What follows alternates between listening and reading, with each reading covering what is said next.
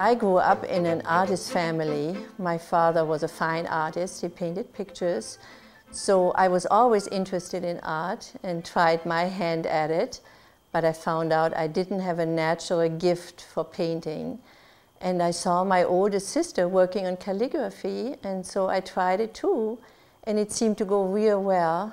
And so I developed the interest in it all by myself.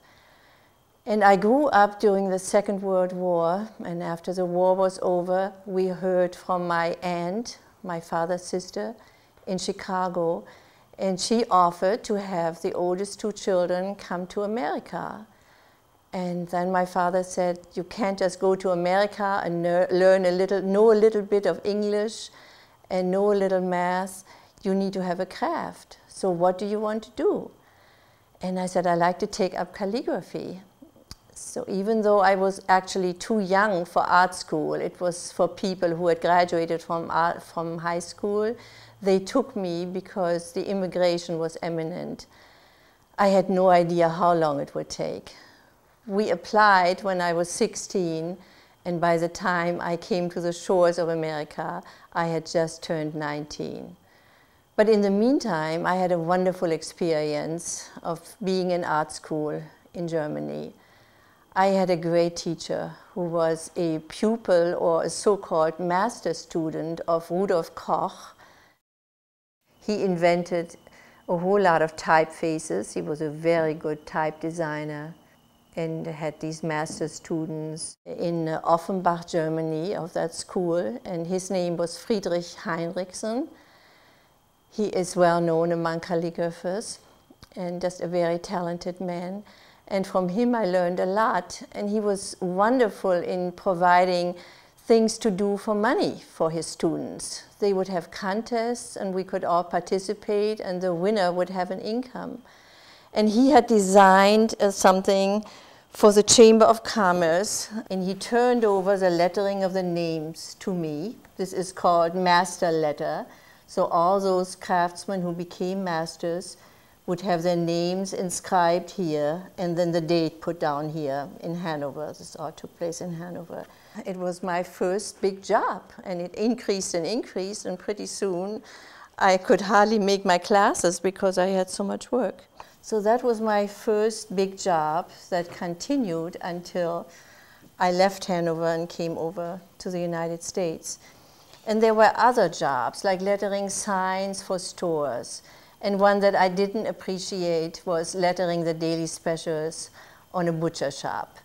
And all the passers-by would make comments as they passed the butcher shop early in the morning on their way to work. But I found out you can't be a prima donna. You have to do everything that comes your way if you want to be successful at this. And that was my goal. My father being a fine artist, we didn't have a regular income, and so I was determined to go the commercial way and have my income from it. And that certainly worked out well. So usually he had us practice on very large sheets of paper. That was the normal mode. We had large drawing boards and we had to work very large because he said mistakes show up. I want to be able to see them and correct them large. But once in a while we had to do something very small, and he wanted each one of us to do a little book. And so I chose this one here. It's done in an antique paper, and I did it in the different styles I had learned. This being Gothic, also called Old English, the same style here, done in black. This is the Christmas story, by the way. And he helped us to lay out the initials because we were all new to this. And I had practiced the Roman caps with a very thin little crocodile pen, and that's what I did here. And every capital letter I did in red to lend a little more interest to it, still using very small nibs to go with the scale of this very small book. And there again, the teacher used this opportunity to show us how you leave room for a pretty capital letter for an initial, and you do the body copy first, because it's taking a lot less time than to do the penciling and the drawing and the filling in of the paints in the capitals.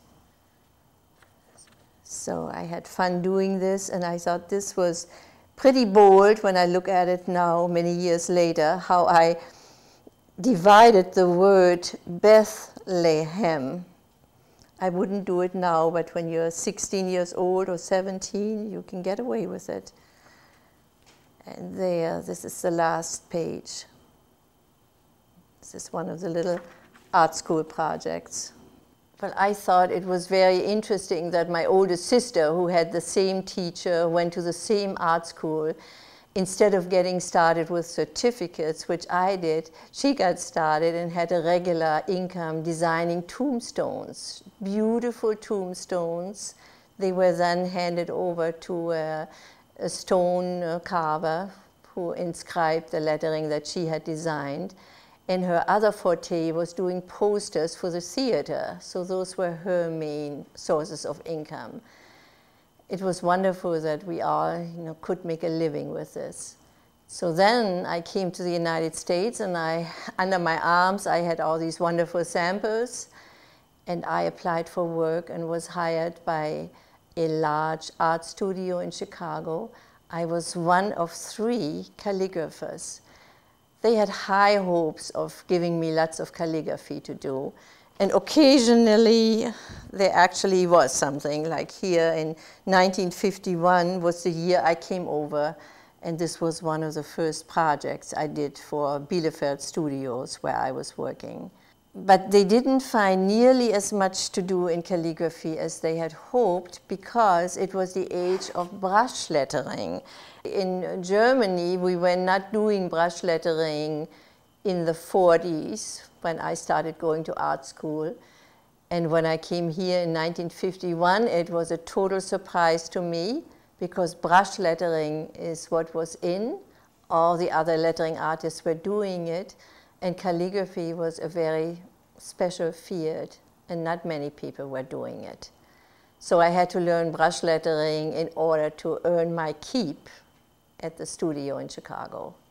And I quickly had to change over to brush, which I found very distressing in the beginning, because a brush is very soft and wiggly. And when you have had a steel nib in your hands, and a steel nib is hard, and there is a real stiffness to it, and all of a sudden you have this little wiggly brush to move around, it took a while. Fortunately, there was one other lettering artist who helped me during his lunch hour. And after about 6 months, or maybe a little less, I had it down and I could do it too. And this is one of my first brush lettering jobs there that I did. And otherwise, I was used for all kinds of lettering. We marvel at the price of $2.99. Another little ad over here where I had to use the brush for Slenderella Goes to Paris. So women were preoccupied with being slender, even in the 50s. One of our main clients was the shoe company here. There again, wonderful price for nowadays. And you see again the brush lettering for $3.99. Then, if I didn't do brush lettering, it was usually what I would call constructed lettering. Like you would draw it out first, the outline of it, and then fill it in with black ink. Now for this particular ad, we can see the original lettering here. This is finished art, and then it was used like this in this ad.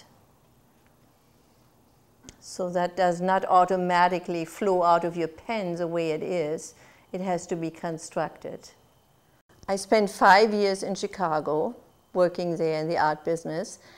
Then I came to San Diego, and I was hired by Phillips Ramsey Advertising Agency.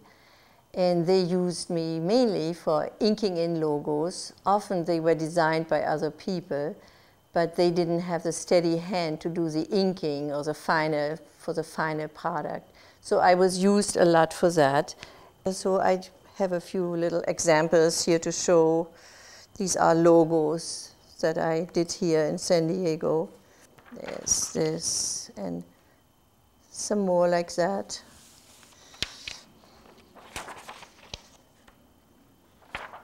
Autumn Hill, that happened to be a subdivision. I was so amazed to notice this interest in calligraphy. I thought, how did this ever happen? And all of a sudden, I noticed that even I was getting calls from students and from other colleges. And I feel a lot had to do with the Kennedys being in the White House and Jacqueline being very art conscious. She employed 3 calligraphers full-time. She kept them busy lettering invitations, lettering the White House menus, doing envelopes and place cards, and all the things that calligraphers do. And these things were publicized in some of the leading magazines. That's how I found out about it.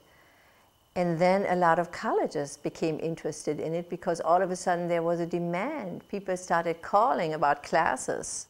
Then the colleges were looking for teachers. There weren't that many at the time. And a famous calligrapher came over from England. His name is Daniel Jackson.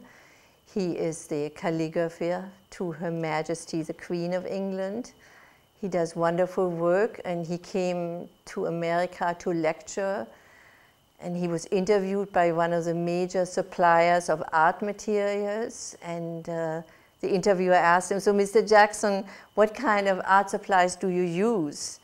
And out of one pocket he pulled a little stick of Japanese stick ink, and out of another pocket he pulled a quill, and he cut his quill, and he made his own ink, and he started working. It was very impressive. Something I've never been able to do was cut a quill. But he was an expert, and I know our teacher showed us in Hanover, but it was just beyond me. So I resorted to the steel nibs, and I'm using the same nibs to this very day. They seem to last forever.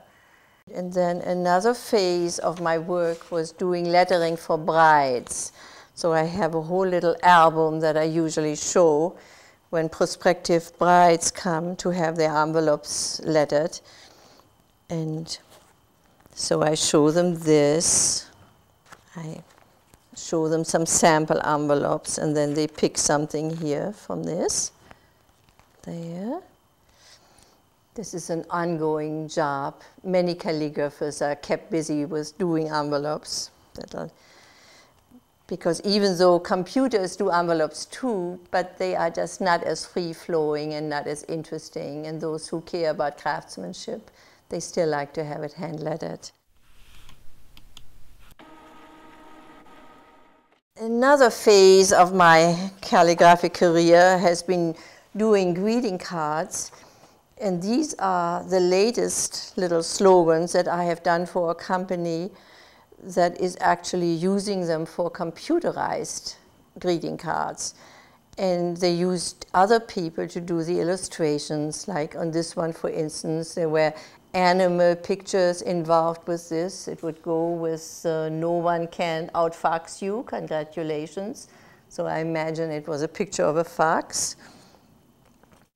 And here's something, I go ape over you. Obviously a monkey was involved. And then there were some flower cards, you know, and then this kind of lettering would go with it. But it gave people the opportunity to choose whatever they wanted to have with their flower pictures or with their animal pictures. And within the package were the cards with matching envelopes, a selection of white and a selection of buff color, and then a whole lot of different possibilities of what to choose. They were invented by the Great Northwestern Greeting Seed Company, put these out. And they were very clever. Like I would letter this, I love you. And then on the inside it says a bunch. And then in here are carrot seeds and directions how to put the carrot seeds in the ground. Or here you see some illustrator did the flowers, and then I lettered, you are the greatest mom in the world. And then again on the inside, how to plant your mum seeds, and I love you. And here again, flower seeds with thanks and lots of small lettering there. I could incorporate many different styles depending on the size. And as I see, the layout was always handed to me, like here, you know, larger. In fact, this was brush, which I rarely used for the greeting seed cards. All this was done with a little pen. But it was a great way to incorporate all kinds of styles.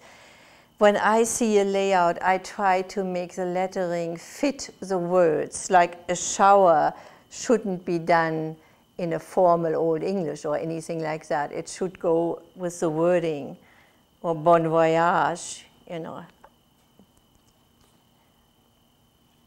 Now this is for a cow. Hope your new home. It's a moving experience. Flowers of the field, potpourri. This is more what I call a build-up letter.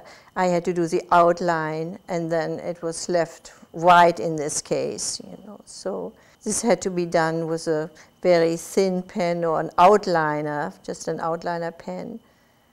You can't do this with one stroke if you need an outline letter. Later on, they even came out with tea bags. You get directions how to steep your tea, or a packet with cocoa, make your cup of hot cocoa, hot chocolate. So you see, this went on and on for many years, and just lots of fun to do all this. And we did it all through the mail. They would mail the layouts to me. I would do the finished art, mail it back to them, and they handled it from there. So it was a great thing to do while I was at home raising two sons, and I could do it all, you know, through the mail. Didn't have to go out of the house at all. Just an ideal thing.